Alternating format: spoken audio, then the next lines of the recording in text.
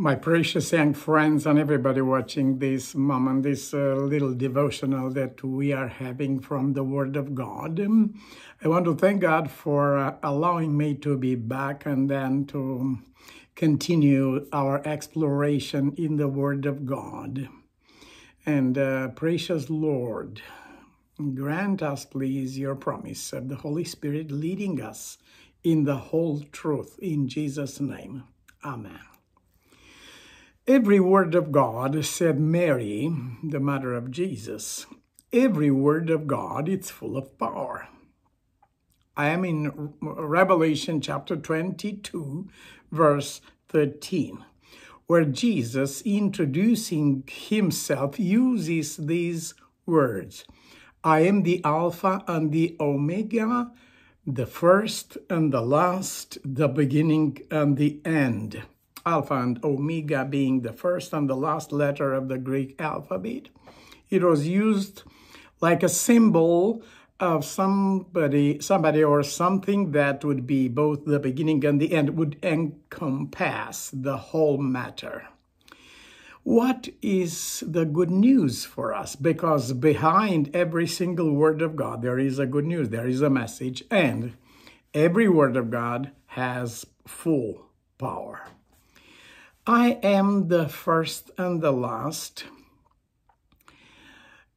It's communicating to us that Jesus identifies himself both with those that are the first in the world or in a certain area, but also with the last ones.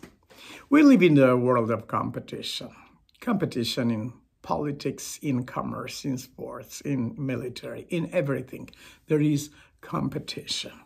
And competition, according to the modern philosophy, it's based on power, on resources, on intelligence, on different other kind of things. But some people, they are born in conditions or they are experiencing situation at disadvantage compared or contrasted with others. They have an advantage in this area. How can God unify and make justice to all categories? The last are the one that seems to be and to have deeper needs than the first ones. They are the successful ones. They are the one who conquered one, and they are on the top of the world. Jesus says, I identify myself both with the last ones and with the first ones. The last one with Jesus, it's perfectly equal with the first one with Jesus. The first one without Jesus, it's lower or behind the last one with Jesus. That's the equalizer factor, both in this life and in the eternal life. He is the one making us one in God. So there is no reason for discouragement or discontentment or grumbling or different other attitude and feelings and emotions that we experience in different situations. There is no ground for that. Why is it, what happens in these two categories?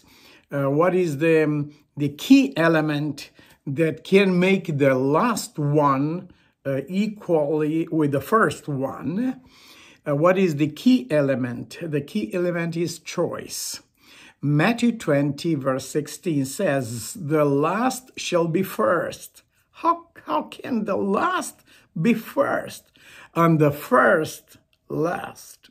No. Many be called, few chosen. Oh, that's the key. That's the choice. The calling is addressed to everybody, but the choice, that's the one who determines the outcome. How can the last one be the first? By joining or associating his life with Jesus. As soon as he associates with Jesus, you and me, let's see, we're the last ones. The the poorest in different areas. Like Socrates said at the end of his life, I know that I know nothing. He declared being the poorest of all poor. What happens is that by associating my poverty, my lacking of means, and my disadvantage with Jesus, in his hands, like with the alchemist, in his hands, my poverty, my being the last, becomes first. I associate myself with the first one, with the chosen of God, with the first of creation. He is the one through whom all things were created. He is above creation. He is not created, but he is the origin of everything that was creating. By associating myself, the last one, with him, I become the first. This is. Now, how can the first one be the last? Because he is already on the top of the world. By being proud and not associating himself with Jesus, refusing that because he is proud, he is in lack of nothing. He has everything, and he rejects even God. He becomes the last, because the first without God is lower than the last.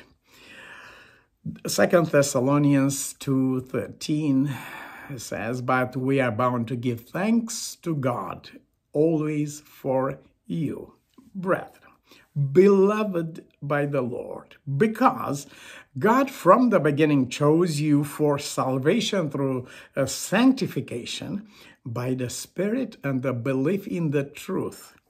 You were chosen for this. God chose you from the beginning. Are you choosing God too? The last tends to be discouraged. The first tends to be proud. These are extremely dangerous states of mind and soul for the human soul. These are extremely dangerous. But if we commit them to the Lord, both the danger of discouragement and the danger of pride, they are eliminated by the presence of our Lord. His presence makes the last to be first, and the beginning and the end, and the Alpha and the Omega of life joins himself with us as we join us with him. May God bless us with this experience. Never be discouraged. What you really need is to join your life with Jesus. Don't be proud. Just join your life with Jesus, and you will be protected against the cancer of soul. Thank you, precious Lord, who are the Alpha and the Omega, the first and the last, the beginning and the end. Thank you for joining your life with us, and bless us and help us to choose you as you chose us. In Jesus' name, amen.